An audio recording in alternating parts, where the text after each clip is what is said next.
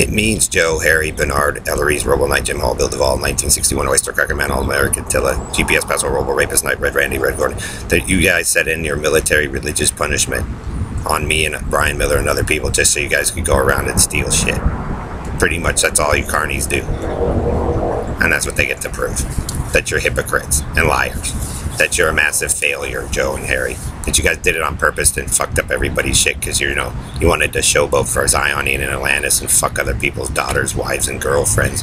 Or take them. Yo, Tom likes this girl. Let's mutilate him up and do this one, that.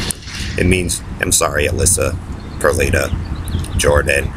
You were used by men, but it's not true, Georgiana.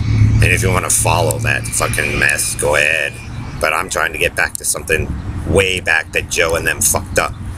I wanted a reality then that the carnies and all them in the country and Western destroyed. That's what racism and all that shit does. We'll never get to know that reality because Joe Zillig had to have his penis where it didn't belong with Harry and them professing that I killed the two girls that I never did. So that means you guys snuck in their rooms and unplugged them and killed them too, Bernard, huh? See the problems you created with those Negroes forcing me to with them there, Joe? You guys did it on purpose, Small Fry. Joe, Perlita, and Dave, because you're pedophile rapists trying to run away from your own problems. And that's why we too did, Joe.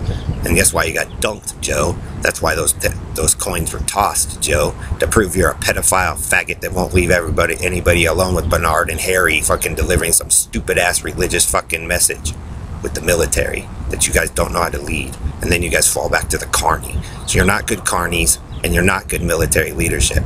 And that's why we're so far away from the real reality what we once were, because that little pedophile prison fag that you guys love so much fucking came in and jacked up everybody's shit after they stole stuff.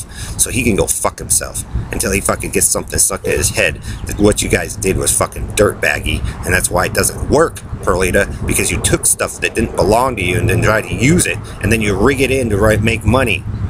So you can have that stupid-ass truck driver dumb shit. And then you guys can live in the stink filth that you created and thought was so entertaining to make in the first place.